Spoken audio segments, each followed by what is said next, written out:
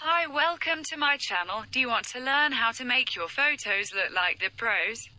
Well, keep watching until the end.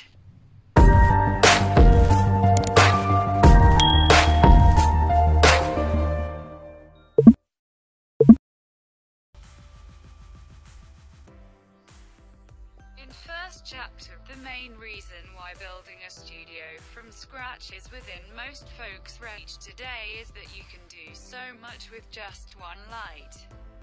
In fact, nearly this entire chapter is to show you how to get professional results using just one light.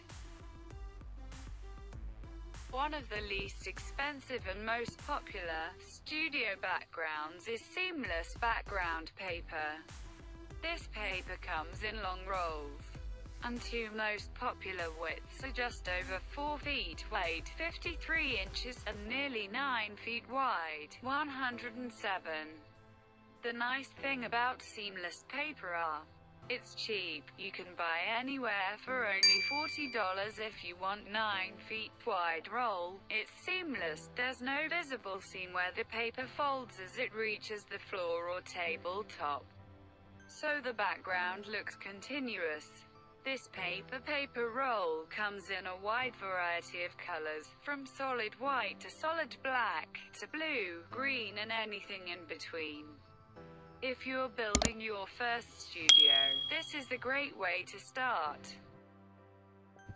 Using a modeling light. When you're shooting in a studio environment, the only lights you want to light is your subject, otherwise the other lights in the room can affect your exposure. Generally the studio pretty dark once the shooting starts.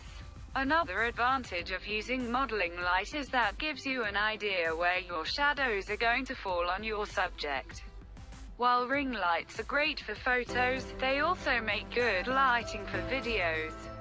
If you've ever wondered why a particular subject looks noticeably better under constant lighting, they're probably using a ring light. They're arguably the best lighting for YouTube videos, especially for vloggers and product reviewers.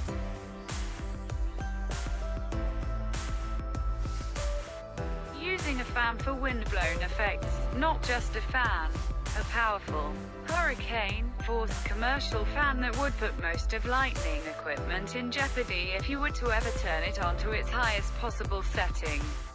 Anyway, a fan with a nice kick like handy fan USB or stand fan are cheaper. Creates a windblown effect that can add energy and excitement to your portrait. If you really want to blow people away, take a look. 42 inches industrial fan, which is designed for factories and sport arenas. Make your subject look slimmer. If you want to make someone's body look slimmer, keep their arms from touching their body, leave a little gap between arms and their body, so their arms don't add to their body mass and make the whole figure look larger. Another trick is to have your subject face their body away from the camera at an angle and then twist the upper half of their body toward the camera.